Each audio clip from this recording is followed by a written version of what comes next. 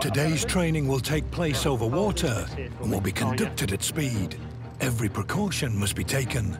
Well, that's me life vest. What's this? This is a parachute we're putting on now. Oh, right.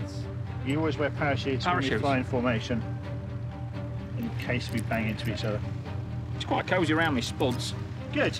So, my little fella, if we're in the airplane and I say bail out, it won't be a joke.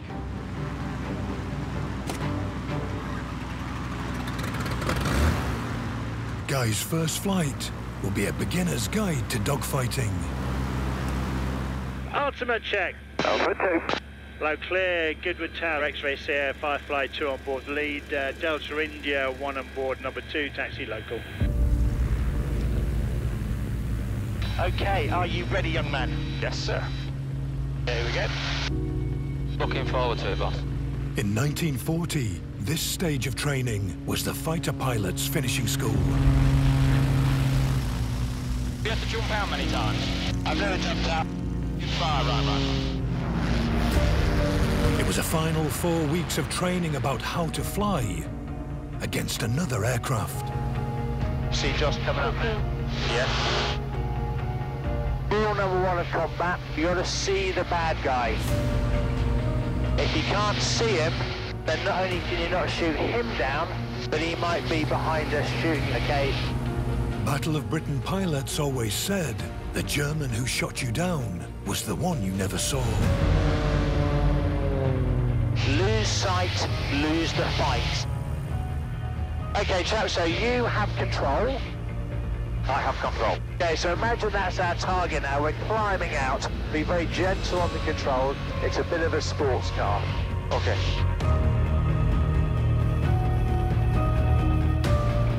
The next fundamental of dogfighting is being able to fly at the aircraft's limit.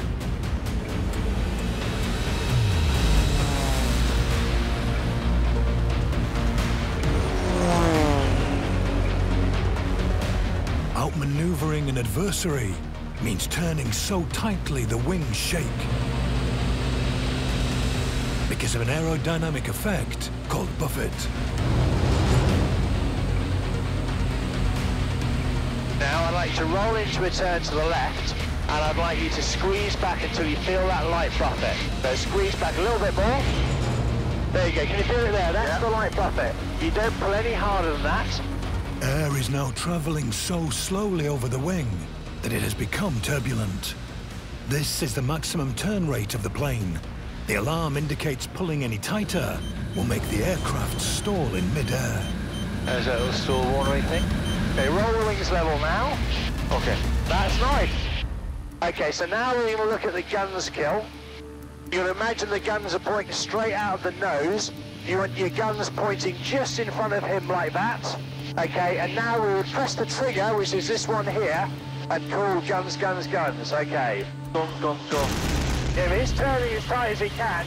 So now we're using geometry to cut the corner to catch up with him, like that on a tracking shot. So we've got the turn rate advantage, just as you will have in the Hurricane. The final exercise will make Guy the prey, where he must outmaneuver the enemy aircraft that's chasing him. Okay, stand by for gun to sink. You have collision avoid. Okay, mate, you have control. Coming in now. We're going. Stand in, you're right. Brake right, brake right. Brake right, brake right. Pull back on the stick. Now roll left hard, reverse left. That's good. Guy must try and lose the plane that's following. Okay, that's going down. Let's go back up again. And we've got 160 going downhill. Lovely stuff. Wing over to the left, yeah. What we're doing there, about 3G.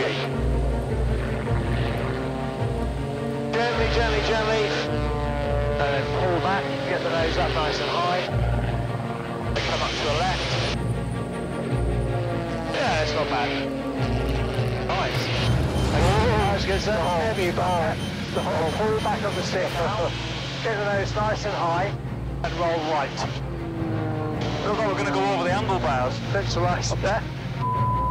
Right, what's happening here? Roll the wings level left. And pull back on the stick. Okay, I have control. You have control. Knock it off, Ultimate, knock it off. That's a really nice defensive manoeuvring. Battle of Britain pilots often blacked out temporarily due to the G-forces of the most extreme combat maneuvers.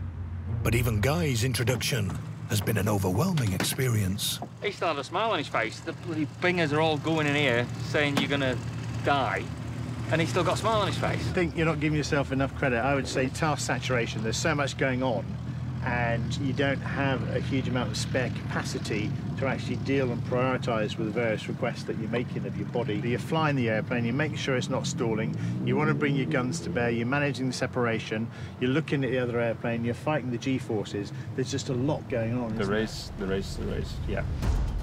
It's job done, it's a good start. Right. Although Guy's visibly shaken by the effects of the lesson, this was just entry-level manoeuvring. How hard were you trying? Primary school. The plan for the second flight is for full-on air combat.